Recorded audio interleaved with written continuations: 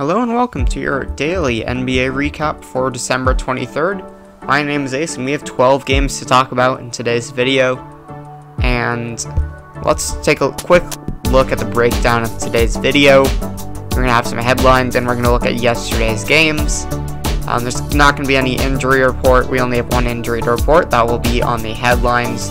There is no other news. That's also all in the headlines, and there are no games today, so let's go talk about the headlines. On today's headlines, we have James Harden likely to be available on Saturday, following his that report on what had happened to him and the situation at that strip club, which was determined to be recent and it determined to be a violation of the league's rules. So he's going to conduct a 4-day quarantine that began on Tuesday. So he might be available to be playing on Saturday. Next article, players to lose 1/72 of salary, 1 out of 72 salary for each game missed due to a protocol violation. So basically, for every game you miss the part of the salary that you are owed for that day. So he generally loses 1 out of 145 of his salary for each game when a player is suspended, but for a protocol violation, we pretty much just cut it in half. Interestingly enough, isn't that the same amount of games that are played this season? I might be wrong in that. It's either 70 or 72. So, yeah, that's an interesting number to look at in terms of players missing time due to protocol violations. And finally, Cody Zeller fractures his hand in the season opener, and based on the severity of the fracture is unclear, and they don't know how long he's going to be out, but it does leave time for Vernon Carey, Nick Richards to get some more time, but Bismack Biyombo will likely replace Zeller as the Hornets starting center. Of course, if you know my opinion on the situation, it's that they should be starting PJ Washington. Even if Cody Zeller's on the team, there's just no reason why Miles Bridges should be benched at this point in his career. And this is coming from someone who I just don't particularly like Miles Bridges. I don't like his game. I still think he should be starting, and they should be running PJ at the 5. So hopefully they can figure that out, slide PJ to the 5. Get Miles Bridges in at the 4. Also, in my opinion, Miles Bridges is only a power forward in the league. He cannot play any other position. And he should definitely be their starting power forward, in my opinion. And we got some breaking news. A Woj bomb. Clicking like and subscribe helps out the channel. You don't even need to pause the video. Just scroll down and click those buttons. Now on to the rest of the video. Now let's talk about yesterday's games.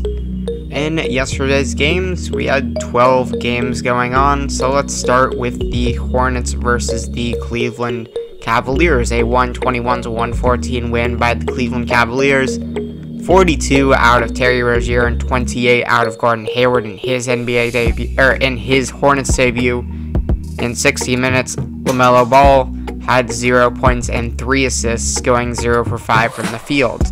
On the Cavs end, they are led by 27 by Colin Sexton and 22 from Darius Garland.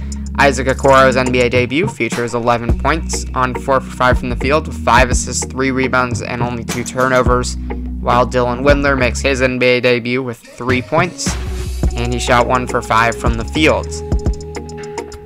Pacers take a 121-107 win against the Knicks. Knicks are led by 26 from RJ Barrett and 22 from Alec Burks. Emmanuel Quickley and Obi Toppin make their NBA debuts, while the Pacers get 32 out of Domantas Sabonis along with 13 rebounds, 5 assists. Malcolm Brogdon drops 21, 8 assists, 7 rebounds, and 22 out of Victor Oladipo with 4 assists and 4 rebounds. And Knicks' Obi Toppin in his debut drops 9 points, 3 for 7 from 3. I think is pretty interesting to see out of him.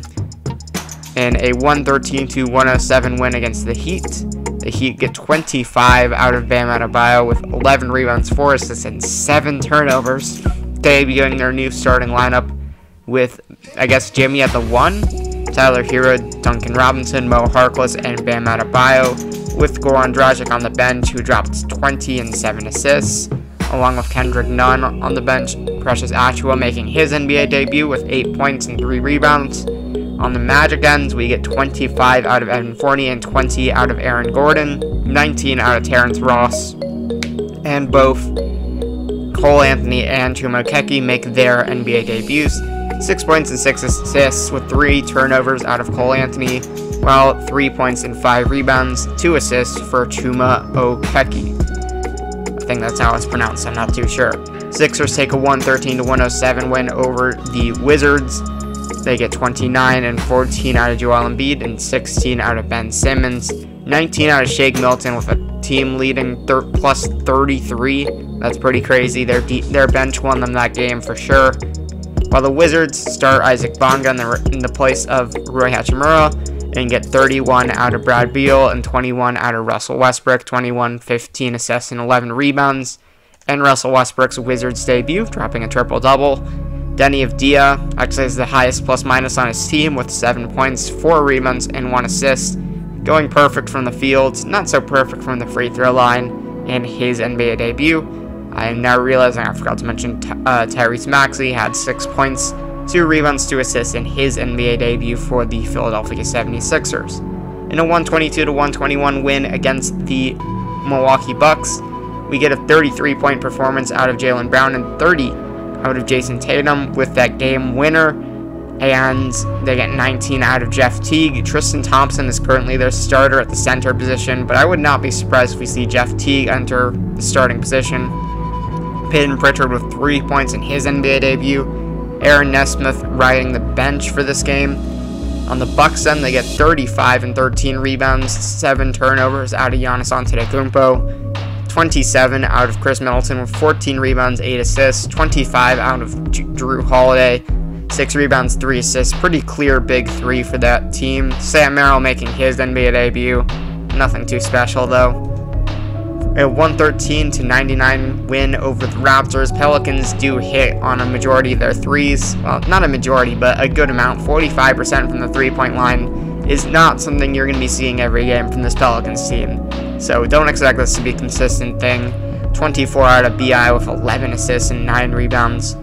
And 23 out of JJ Redick, going 6 for 11 from 3. Expect him to be in double-digit 3-point attempts for a whole lot of games this season because they're going to need his 3-point shooting. Seeing 0 for 0 from the 3-point line out of both Steven Adams and Zion Williamson, knowing the current era of the NBA, it's got me worried that this team just does not have enough 3-point shooting to really do anything in the playoffs or even make the playoffs. Seeing 4 for 8 from the 3-point line will be probably top 3 in terms of Eric Bledsoe's games this season. He'll probably only have 4 3-pointers made for probably 3 or 4 big games this season. So seeing it night 1, good sign. They get a win, and Eric Bledsoe is hitting his threes. I think BI can continue to shoot 3 for 6. Lonzo Ball, maybe he can shoot 4 for 8. And JJ Redick's definitely going to continue to hit threes on this rate, but you're not going to expect this out of EB again, and the rest of the team wasn't making their threes either. Kyra Lewis does not make his NBA debut, and the Raptors get 26 and 6 out of Pascal Siakam. Malachi Flynn technically making his NBA debut in this game as well. Didn't really do anything though. The Bulls take a 104-124 loss to the Hawks, getting 22 out of Zach LaVine and 21, 7 rebounds, 4 assists out of Lauri Markkanen with a team low -34 plus minus. Patrick Williams making his NBA debut with 16, 4, and 4. And looking at the Hawks, they got 37 points, 7 assists, 6 rebounds out of Trae Young. And Skylar Mays making his NBA debut in garbage time. Taking a look at the Spurs versus Grizzlies. The Grizzlies lose 119-131, even though Ja Morant dropped 44 and 9 assists, only 1 turnover. Pretty good game for him. Seeing Kyle Anderson and Grayson Allen in the starting lineup for the injured Justice Winslow and Jaren Jackson. Still got some injuries going on for this Grizzlies team for sure. Desmond Bane with 6 points on 3-point 2 for 4 from 3. Pretty good NBA debut, considering the Grizzlies can use more shooters. Well, the Spurs think they're playing college basketball, bringing in a 4-guard lineup with DeJounte Murray, Lonnie Walker, Keldon Johnson, DeMar DeRozan, and LaMarcus Aldridge. All of them in double digits, scoring 28 for DeMar DeRozan with 9 assists and 9 rebounds, 21, 9 assists, 6 rebounds for DeJounte Murray, and 20 from LaMarcus Aldridge with only 3 rebounds, which is a bit surprising in my book.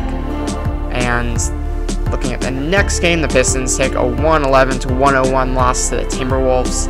The Pistons are going to be pretty bad this season. They only shot 23% from 3 in this game. Dwayne Casey is just not a good enough offensive coach to even hope that this offense is going to score 105 a game. This team is going to be under 105 a game for the season, most likely. This team just cannot get anything going. Their leading scorer is 19 points from Josh Jackson. And we see Isaiah Stewart, Sadiq Bey, Saban Lee all on the bench for this game. 7 points from Killian Hayes and 3 assists, 4 turnovers in his NBA debut. While the Timberwolves get 23 out of Malik Beasley and 22, 11 rebounds, 7 assists out of Karl Anthony Towns. Anthony Edwards in his debut is terribly inefficient at 5 for 12 with 15 points, 4 assists, 4 rebounds, 1 turnover.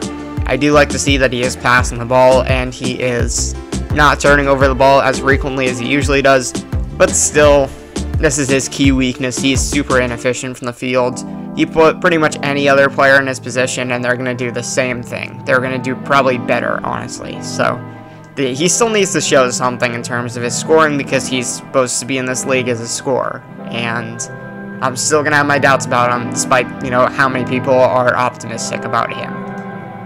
In a 124-122 win against the Nuggets, they get a game winner, the Kings, out of Buddy Hield of 22 points, 21 and 7 assists from De'Aaron Fox, 21, 9 rebounds, 5 assists from Harrison Barnes. Tyrese Halliburton's NBA debut includes 12 points, 4 assists, 3 for 7 from the field, 2 for 5 from 3. The Nuggets get 29, 14 assists, and 15 rebounds out of Nikola Jokic, and 24 out of Michael Porter Jr. Facundo Campazzo officially making his NBA debut with 3 points. And we see Zeke Naji, Bobo, and RJ Hampton all on the bench. And I guess Marcus Howard, all their rookies are still on the bench for the team. For the Jazz, taking a 120-100 win against the Trailblazers, they did a really good job on the defensive end, never really letting Damian Lillard get going, getting 20 out of Rudy Gobert and 20 out of Donovan Mitchell. Tack on 17 rebounds for Rudy Gobert as well. And Udoka Azubuike, Elijah Hughes both making their NBA debuts in garbage time, while the Trailblazers get 23 out of CJ McCollum and only 9 points out of Damian Lillard on 12 shot attempts. That's not something you're going to see a whole lot this NBA season. TJ Ellaby and this guy Blevins make their NBA debuts. And finally, the Mavs versus the Suns. Suns take a 106-102 win, super late at night. 32 out of Luka Doncic, 0 for 6 from the three-point line.